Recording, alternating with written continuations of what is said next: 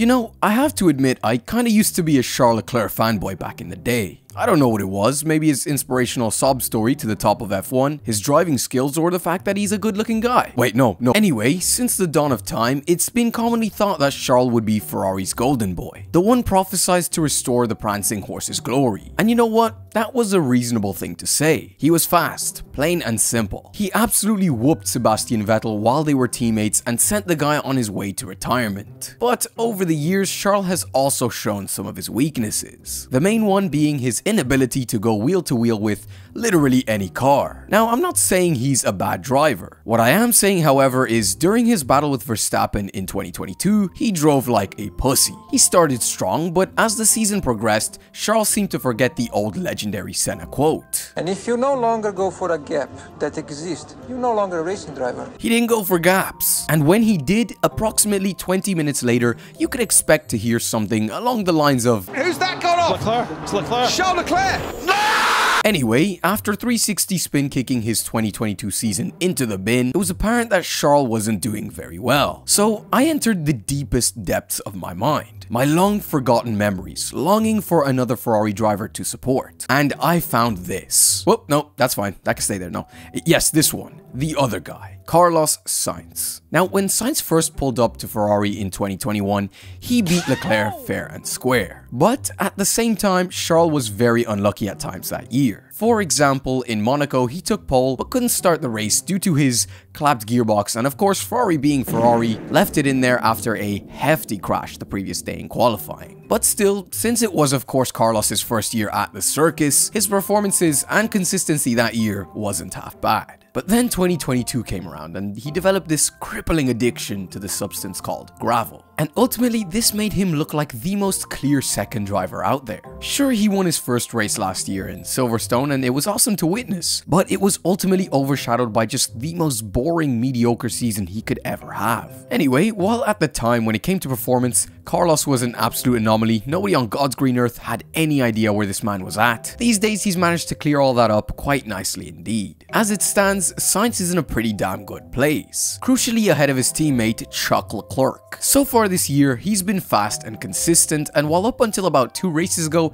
it was hard to decide who exactly was performing better, I think even your mentally challenged hamster could call it now. In Monza, the iconic track synonymous with Ferrari and other things, Carlos put in a simply lovely lap in Q3 to take pole away from Verstappen. Now, of course, he didn't win the race. Well, what do you think? This is some kind of inspirational story? No, sit back down. He scored a podium. Now, coming from pole, that doesn't sound like all too much. But when you remember that at the time, Max was toying with the rest of the grid and literally breaking records like it was nothing, you realize that 3rd place was the best possible result in that Ferrari. And better yet for Sainz, he also raced the hell out of Leclerc and eventually beat him to the podium. But while that was a good weekend, what followed was on another level entirely. When facing literally the most dominant car in Formula 1 history, getting pole position once is already an achievement in itself. But 2 in a row? You're basically world champion at that point. And that's precisely what Sainz managed in Singapore. Now, that's all swell and good, but as we all know, pole doesn't matter unless you make something of it in the race. And if you don't, it turns the whole situation ass up and it becomes more of an embarrassment if anything.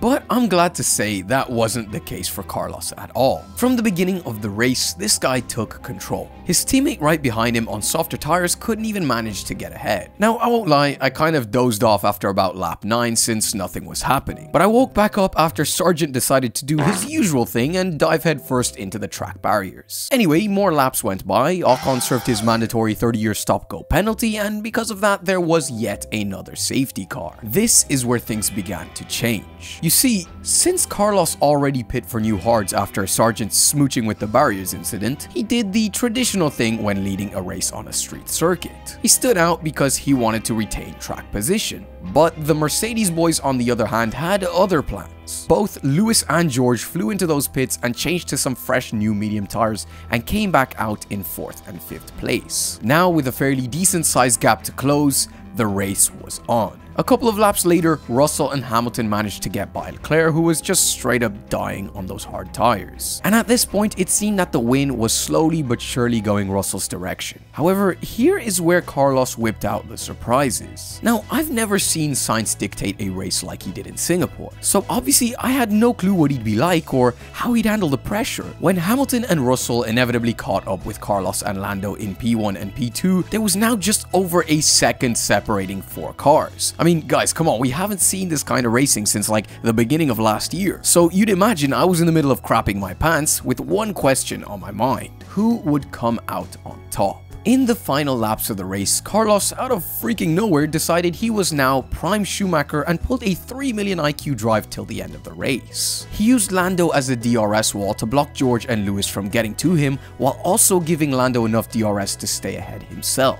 All on some hard tires that were about as run down as the lizards on track. This guy took multitasking to another level. Eventually, Osama bin Russell just couldn't handle it anymore and gave into his natural instinct and just ended it all there and then. And oh yeah, Carlos also managed to win the race. Okay, cool, so he won a second race. Does that mean he's now Ferrari's leading driver? Well, obviously he is leading in the standings and there aren't many races to go at this point. Providing he continues this form, which I'm not sure he will, but let's see, then yeah, I do think he can be Ferrari's #1 driver for the next few races. Now, you see, you have to bring it back to the basics. Ferrari are heavily invested in Leclerc. And why is that? Because he's freaking fast. What's with these dumbass questions? Who's asking? Oh, no, wait, never mind. He's shown his speed in his exceptional junior career. And on paper, even the Carlos fanboys have to reluctantly admit Charles is the better driver. Now, is that the case in practice? At the moment, clearly not. But as good as Carlos has been driving lately, quite frankly, it just hasn't been enough to warrant flipping a whole team's dynamic over its head just yet. But given time, I think the possibility is very much open.